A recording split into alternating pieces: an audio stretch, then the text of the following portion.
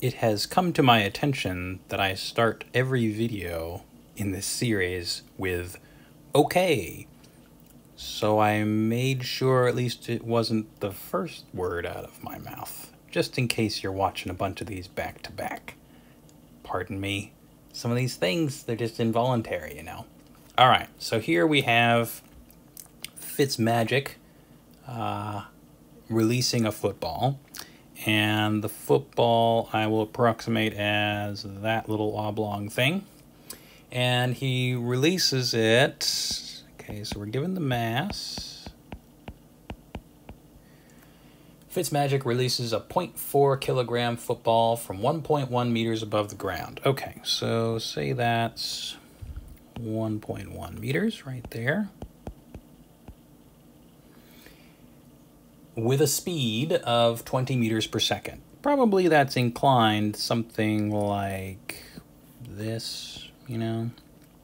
But we really just care about the speed in energy calculations.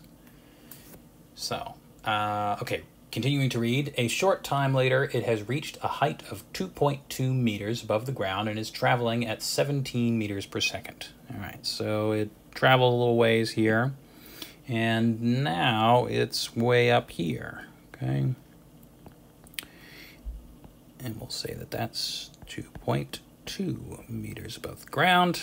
And we're saying that it is now going a mere 17 meters per second.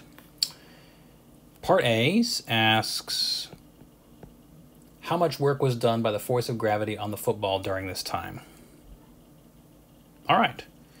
Easy enough, right? Because gravity only cares about the vertical motion of an object. And if we remember back to how we defined the work done by gravity, we defined it in terms of the negative of the change in potential energy of an object, okay? And here, we know the mass, we know little g, of course, that's just a constant, and we know the final and initial heights. So as long as we're thinking clearly about this problem, we can very quickly get to a place where we're happy. So negative, then we final potential energy minus initial potential energy. Distribute that minus sign so that we get this, and then if we like, we can just substitute in or group things a little bit. I'll group things a little bit. I like to group things. Factor out the mg, h0 minus hf, and then we have 0.4 times 9.8 for this set of numbers. I think there's another set of numbers in the other problem, or other version of this problem. So initial height, 1.1 minus 2.2.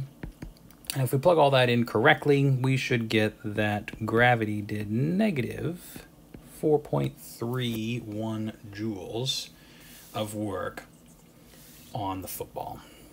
All right, does this make sense? It should make sense because the football is moving up, but force of gravity is down.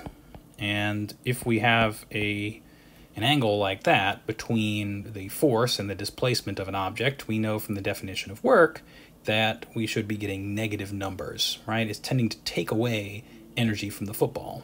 And that makes sense from our study of projectiles, right? If you were just told, oh, you start a projectile here and it ends up at a higher point, or we're looking at a higher point, you would expect that the velocity of that object would be smaller than it was at the lower point, right? As you rise, right, gravity is working against at least the upward vertical velocity of an object. And so this is consistent with a lot of different aspects of our physics education thus far, and that's the number you should get. Now for B, how much work was done by drag on the football during this time? Okay, well, if we're thinking about the forces acting on the football, we know that there really should be only two. There should be gravity and there should be drag. Okay, and drag is going to oppose always the direction of motion of the football. So I've drawn the force vector for drag opposite the velocity vectors there. And that means that since drag is a non-conservative force, then it's going to be the sole contributor to the work done by non-conservative forces. So this is just equal to the work done by drag. And as for what that is, well, we have the work energy theorem that can help us out. If you try to go for the definition of work, that gets nasty because, I mean, it can still be done, but it gets nastier than this because the direction of the velocity is constantly changing as this thing moves along its little parabolic path. And that means that the force of drag is always changing its direction as well. So be careful if you go that direction. I mean, you know that it's a parabola that is tracing out, so that can help you in terms of doing that problem from the definition of work. But please don't do it that way. Just think about it for a moment and do it this way. And that means that we just need to figure out what the change in kinetic energy of it is and the change in potential energy. See, here I am slipping into the notation from my Physics 100 course. So let's just get rid of that. And we can go back to good old delta K plus delta U for you all. So change in kinetic, change in potential. All right. Well, we know everything about its final kinetic energy and its initial kinetic energy. And we know everything about its final potential energy and its initial potential energy. And yes, it's a lot to plug in. That's fair, but it's not that bad. For the set of numbers we have here, we get something like that, something like this.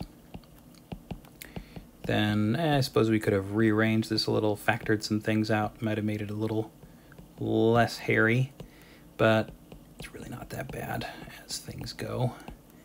And there we go.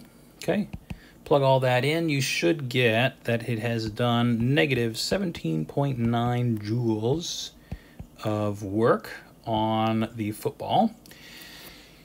This is something that isn't immediately clear from the statement of the problem. You have to kind of work through it. But it makes sense that drag will be working against its movement, right? So it's just a matter of how negative it's going to be, what that number is. But we know it's going to be negative because drag is always resisting the motion of the football. And in this case, we do gain potential energy, right? This right here, the change in potential energy is positive, but this thing loses a significant amount of kinetic energy. And it's only going from 20 meters per second to 17 meters per second here and here, but you're squaring that speed, that magnitude of the velocity, and so it ends up being a much bigger difference than you would otherwise expect. And that's the number you should get. Hopefully that checks out with what your work was, and we'll go on to the next problem.